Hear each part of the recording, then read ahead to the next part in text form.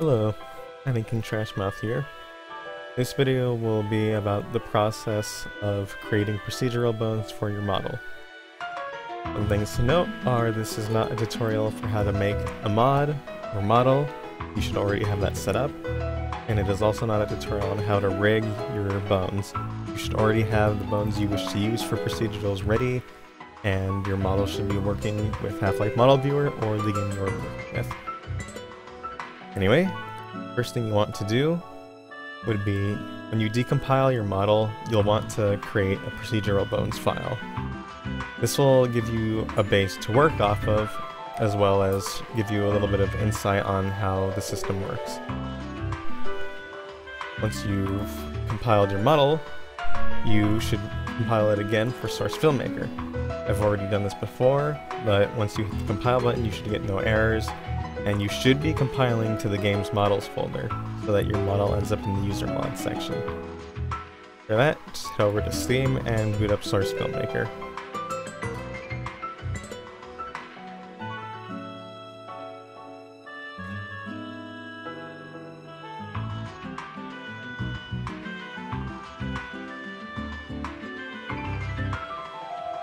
Once you've got Source Filmmaker open, you'll want to create a session and load a map. You can use any map in theory for this, but for convenience sake, we'll just use the tfmovie stage.vsp.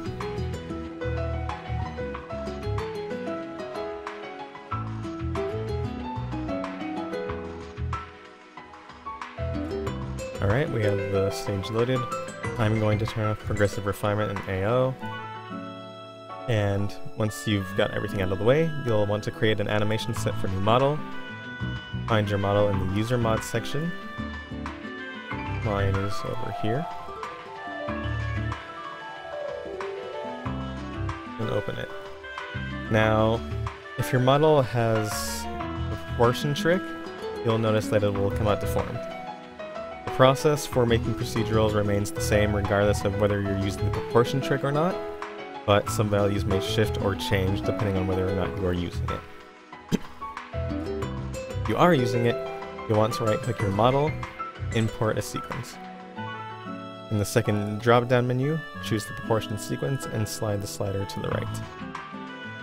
After that, your model should look fine now. Then we'll want to go to the motion editor, and then drag the model out of the ground into a convenient spot.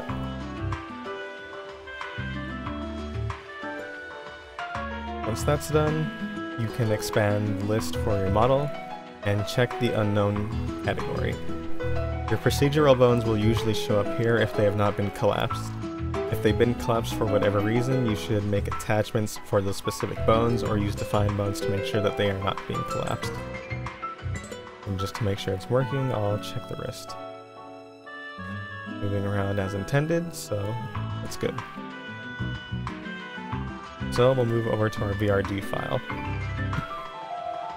The first line, the helper, defines the name of the helper bone that we'll be using, its parent, its coordinate space, and then the control bone. The control bone dictates what will be rotating and causing our helper to move. Whenever the control bone reaches a certain point, the helper bone will also change to compensate. Base position is pretty self-explanatory. It's where the position values for your helper bone are. Usually they'll be 0, 0, 0, but if you need to change it, then you should.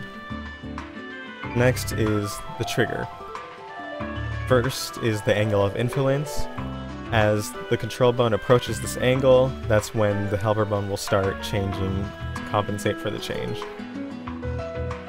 Next, we have the XYZ rotation values for the control bone.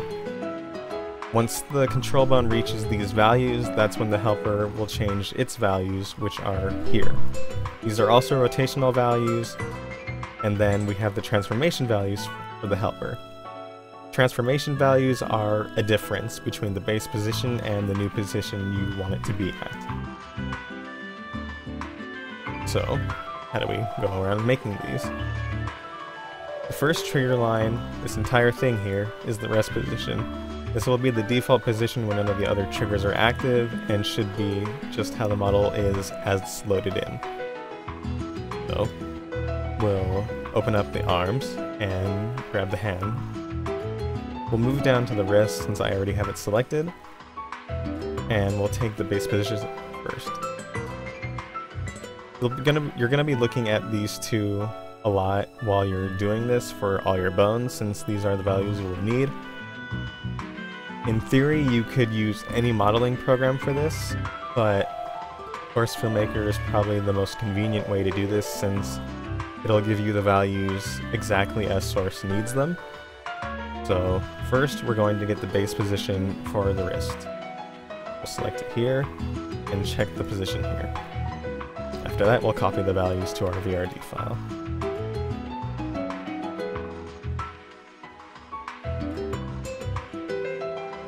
And that'll give us our base position. Next, we'll move on to the rest position. First, we're going to get the control rotation, so we're going to move to the hand and grab the values from the rotation.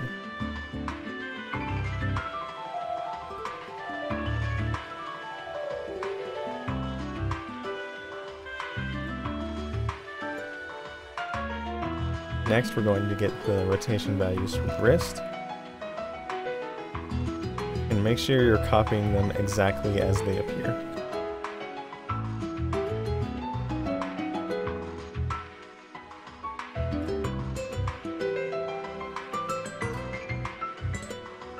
And since this is the rest position, for the translation value, we'll just put 0, 0, 0.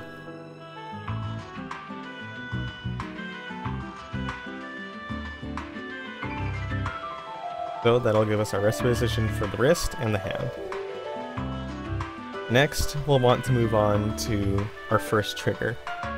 For the wrist, you usually want to have at least 2 additional triggers, one for the left twist and one for the right twist.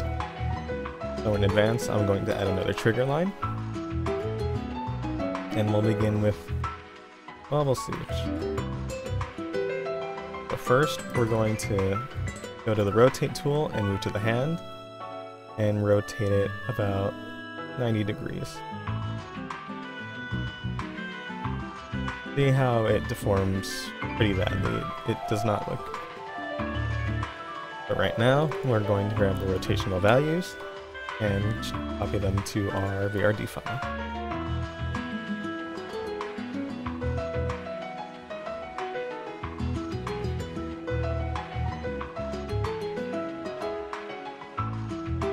Now we're going to move back to the wrist.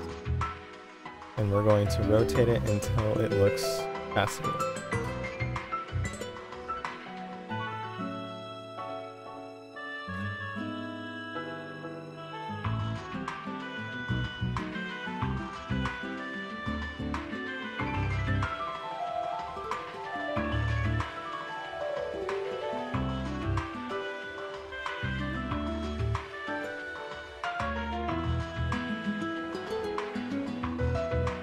Alright, that's good. And now we're going to grab the new rotational values for the wrist.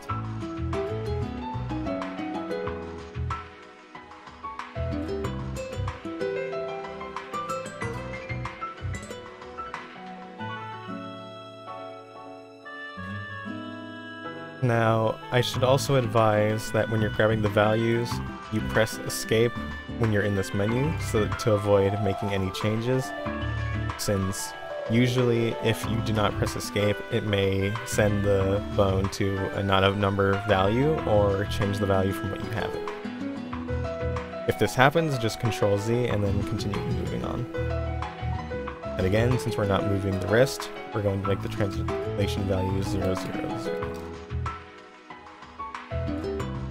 Now we're going to undo until you turn the hand, and we're going to repeat for the other direction.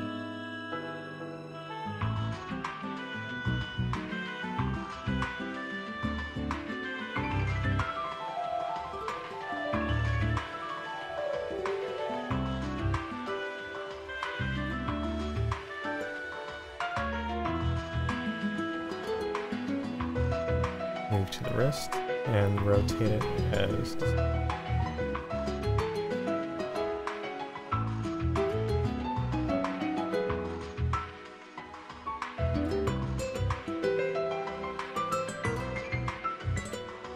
After that, copy the values.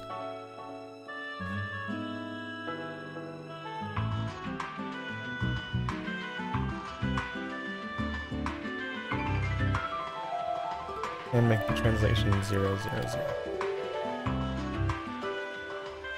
Alright. And now we will undo again, and that's our wrist.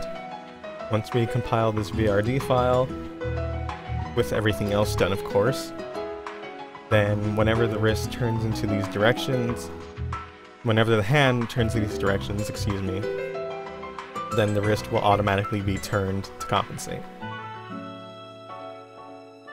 Now, for translation values, I'll be using the knee for this.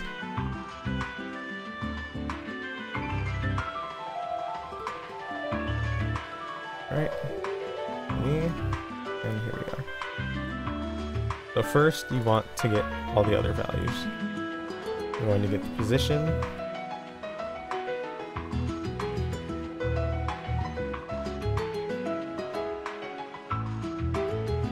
and then to save time, we're going to grab the rotational values while we're here.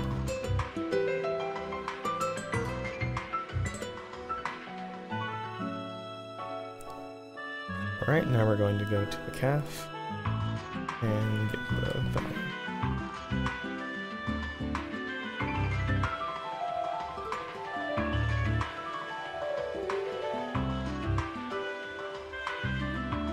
And then set the translation to 0, 0, 0.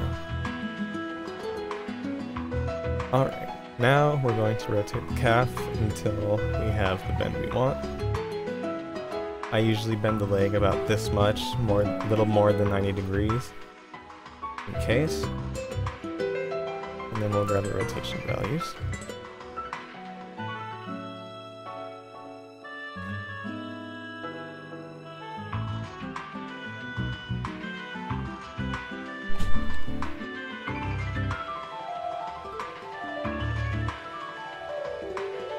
Next, we'll move and rotate the knee if you want to achieve the desired effect.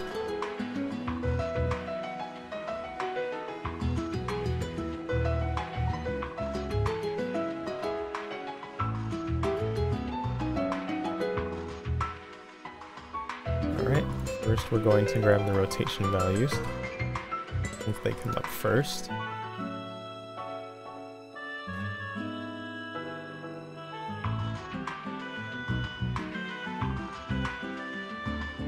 And now for the translation.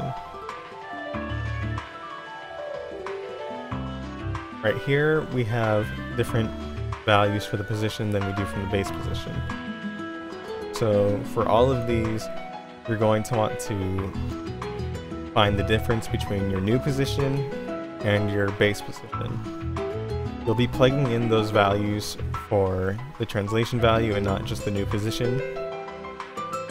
And you'll need a little bit of math knowledge for this. I do not have that knowledge, so I'll be using a calculator.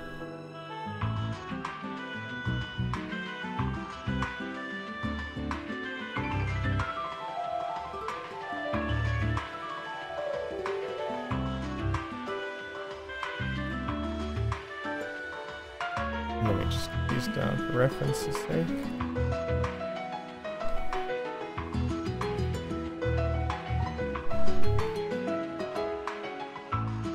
Alright.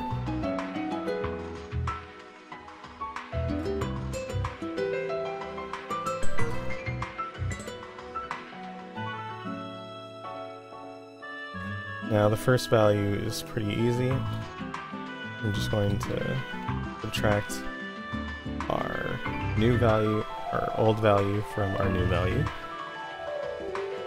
And that'll be my first translation. And then the third one, since it's going from 0 to this, we'll just paste the new value there.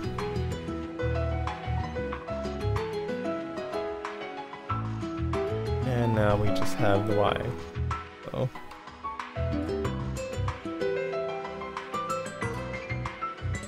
I'm going to switch to scientific.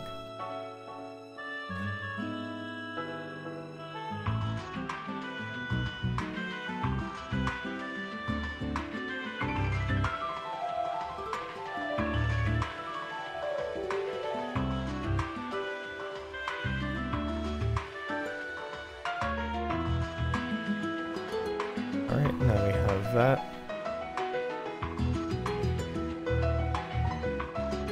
So we'll do this, and then subtract our old base position.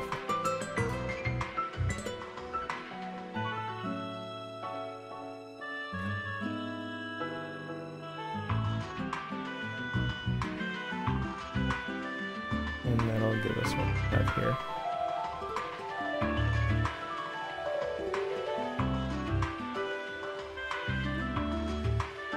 So now we'll put that in for our new one here.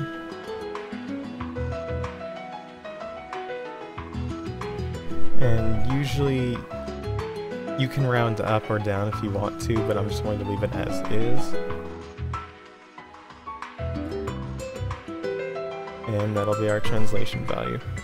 So now once the knee approaches the angle we specified, the knee will not only rotate, it will also move to the new position we specified.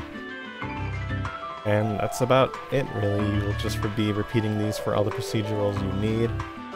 Some things to keep in mind are these. Just this part in particular, because one rule that procedural bones have is procedural bone must be a parent of the control, or they must share a parent. If they don't, you'll likely want to change the coordinate space on the third value to whatever you're using. I'm not sure how well it works, but I've gotten around the error by doing that in the past. And I think that's about it. If you get any errors from your VRD, then probably asking about it in the comments or discussions, and I will see if I can help you out or anything. Don't forget to check out the DeForMods Discord and Steam group for additional help, because I am not the only one who knows about procedural bones, but we'll see what happens. I hope this video wasn't too much for you, or too lengthy or boring, all sorts of that. And hopefully I will see you guys next time with probably a more organized video. Bye-bye!